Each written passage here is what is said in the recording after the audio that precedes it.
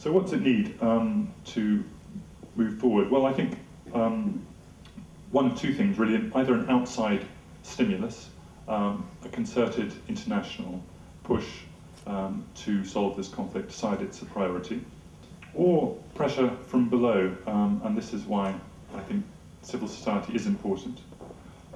There is a constituency for peace, it's rather a small one, but unfortunately it doesn't have a voice in the two societies, Armenian or Azerbaijani.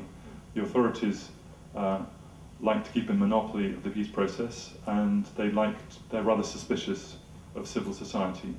But if the authorities in those two countries are suspicious of civil society, I think that's a call to the rest of us to give them even greater support, that try and let the negotiators and diplomats talk to civil society, talk to the small constituency of peace, and try to cultivate it, try to grow it, try to give them support, bypassing the authorities if the authorities are not willing to make those kind of bold steps.